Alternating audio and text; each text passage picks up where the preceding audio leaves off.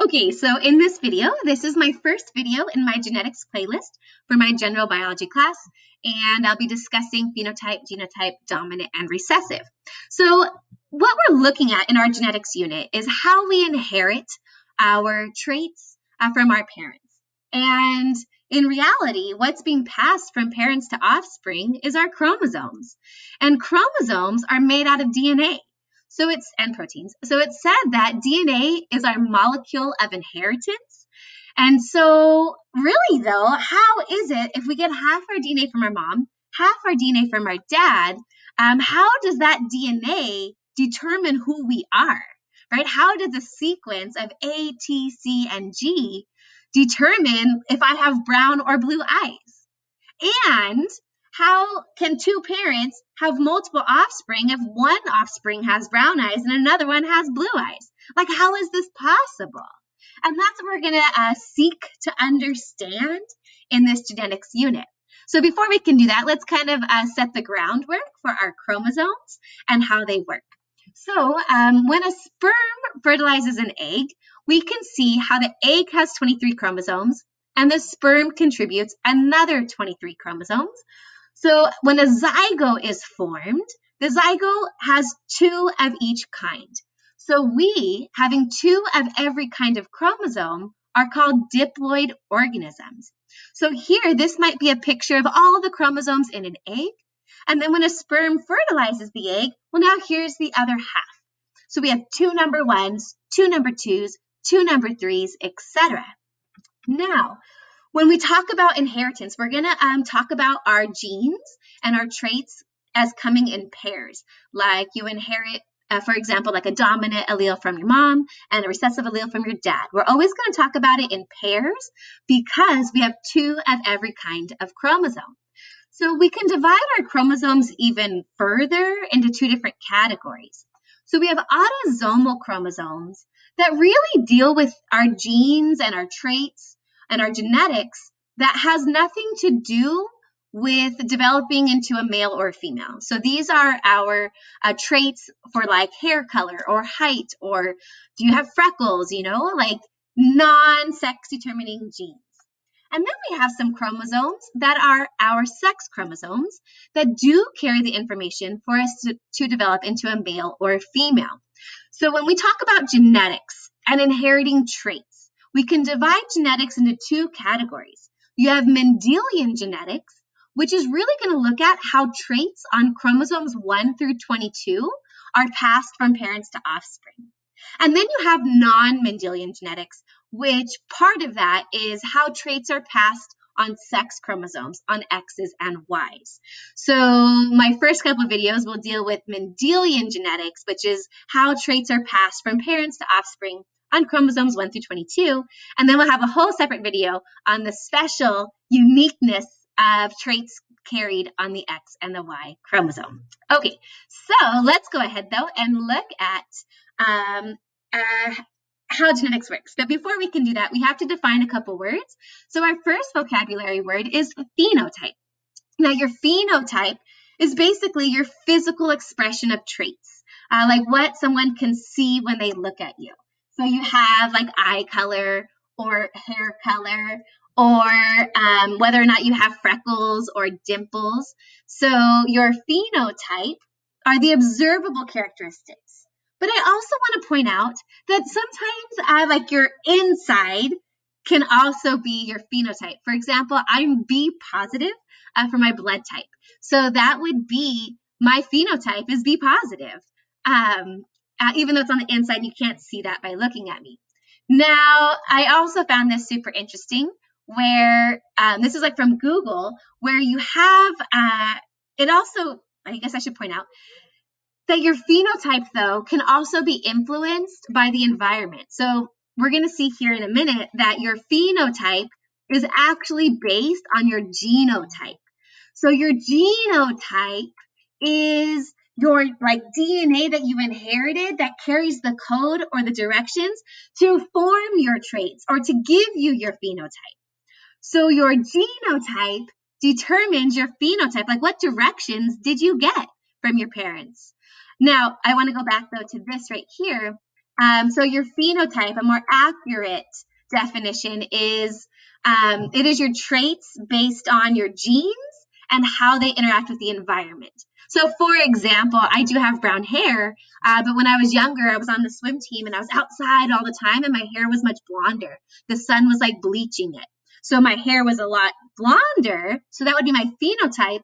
But in reality, my DNA says to have brown hair. So sometimes the environment can also influence your phenotype. But generally speaking, your phenotype is based on what genes you inherited, which is your genotype. Okay, so our genotype is our complete set of genetic material. So let's go ahead, though, and look at how does our DNA, how does our genotype, our DNA, actually influence and create these physical traits? So if I look at this chromosome here, let's pretend that a brownish section is a section of my chromosome that says, hey, you know what? You're going to have brown eyes. So yes, I have the directions in the DNA, but how do I actually get the brown that you see when you look at me, right? So that's what I'm going to teach you. And then another person, though, could inherit a DNA directions that says, hey, let's have blue eyes. So in the DNA, the directions is our genotype, but what you actually see is your phenotype. So where is the connection between those two? So when we look at DNA, though, DNA carries genes. We talk about these genes as being the directions for make us who we are. Well, it turns out that genes code for proteins. So, but before we can even discuss that, let's talk about these two chromosomes here. When I mentioned earlier how you get one chromosome from your mom and you get one chromosome from your dad, you have a pair of chromosomes. You have a pair of chromosome 1, a pair of chromosome 2, a pair of chromosome 3, etc. So here we have some homologous chromosomes, one inherited from the dad, one inherited from the mom. And in our first example, we're talking about eye color.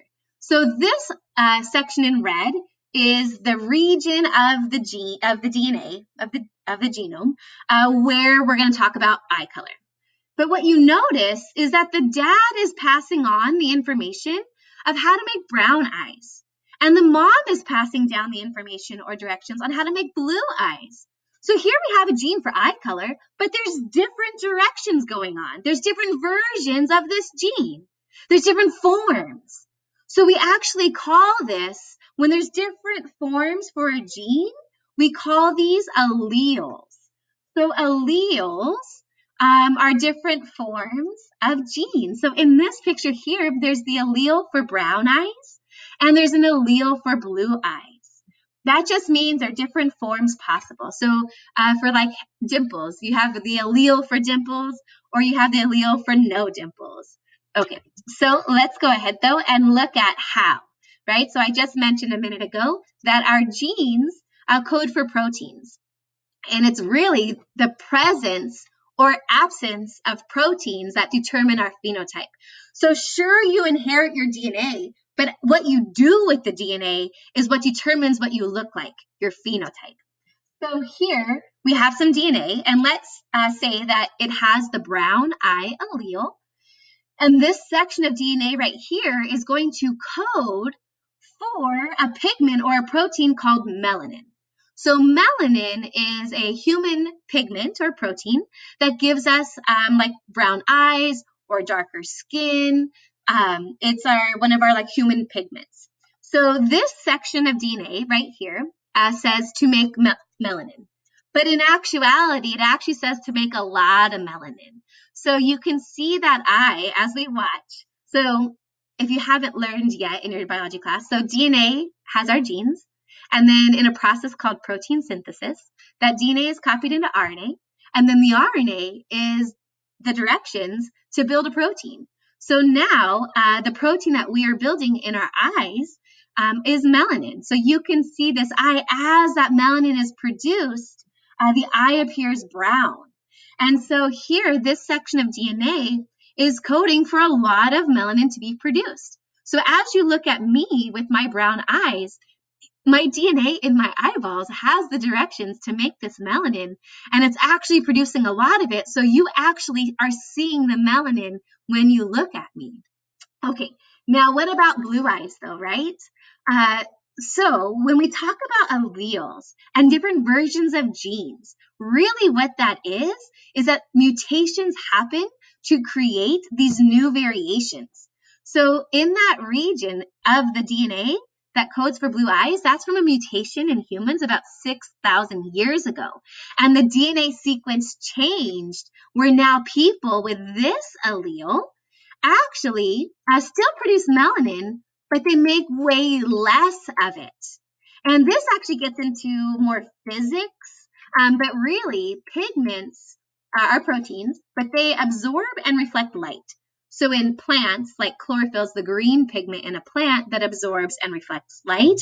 So here, the people with blue eyes with less melanin, it really comes down to how that light coming in is absorbed and reflected, that it's different than people with brown eyes. And therefore, the way the light bounces off and is absorbed, you actually will see blue eyes. So they don't make a blue protein, but rather they just make less brown protein, and their eyes appear blue. So when you see the phenotype of eye color, brown or blue eyes, it's the DNA that is different. It's different alleles coding for this. So the genotypes are different and creating different phenotypes, but really what causes the difference in phenotypes is the amount of melanin, the protein that is produced. So when we look at this, I also want to remind you that we have two copies, though, right? It's not just, oh, I have one brown eye allele, so I'm going to have brown eyes. I have one blue eye allele, so I'm going to have blue eyes. It's not quite that simple because we inherited two copies. We inherited one from our dad and one from our mom. So this person here, though, that inherits two brown eye alleles, that means that both their copies of DNA, both their eye color genes say, yes, make a lot of melanin in your eye. So they will have brown eyes. That will be their phenotype based on their genotype. Now, if a person, though, inherits one brown eye allele and a blue eye allele, now are they going to have one brown eye and one blue eye? No. When we look at what happens here, their brown eye allele has the directions on how to make a lot of melanin. Their blue eye allele still codes for a little bit, but the big picture here is this. Having just one copy of this brown eye allele means they will make a lot of melanin, they will make a lot of that protein, and therefore they will have brown eyes. So in this example here, the brown eye allele is the dominant allele. Now what that means, though, dominant alleles, if you have just one dominant allele, you will make enough protein to determine the phenotype. So in order to have brown eyes, you can inherit two alleles and you'll make enough protein to have brown eyes, or you can inherit just one copy and that would be enough protein to give you brown eyes. So here we have two individuals with the same phenotype, but their genotypes are different because in dominant phenotypes, it only takes one copy in the genes in order to have you have that dominant phenotype. Now, when we look at recessive, though, we look at like blue eyes. So if a person inherits two alleles that say have blue eyes, both their DNA directions are saying make less melanin. So they're missing the directions on how to make a lot. So therefore, for this person, it would be impossible to make brown eyes because they only have the directions on how to make blue eyes. So when we talk about recessive alleles will only show up in the phenotype if there are no dominant alleles present. So the only way a person can have blue eyes is if they have two copies of that blue eye allele. Because if you had just one brown, then you'd have brown eyes. You'd make a lot of that protein. So an individual needs two copies of recessive alleles in order to express that particular phenotype. Okay, so we can add some more vocabulary words to these concepts. So a person that has two copies, two alleles that are the same, we call them homozygous. So the individual on the left here is homozygous for brown eyes, but brown is dominant, so we're going to say homozygous dominant. because the person with blue eyes is also homozygous. They have two of the same alleles, homozygous. However, they're recessive alleles. Because if I tell you, oh, my husband is homozygous for eye color, you haven't met my husband, you don't know what color his eyes are, you wouldn't know, does he have brown eyes or blue eyes? So you have to clarify homozygous dominant or homozygous recessive. Now, the individual in the middle, though, has two different alleles, and we call that individual heterozygous. You don't have to say heterozygous dominant. Heterozygous is two different. So if we were doing like problems with genetics, it would be very time consuming to always write out heterozygous, homozygous, recessive. So there's a way we can do like shorthand, and we use like letters in order to represent alleles. So for a dominant allele, you use a capital letter, and for a recessive allele, you use a lowercase letter.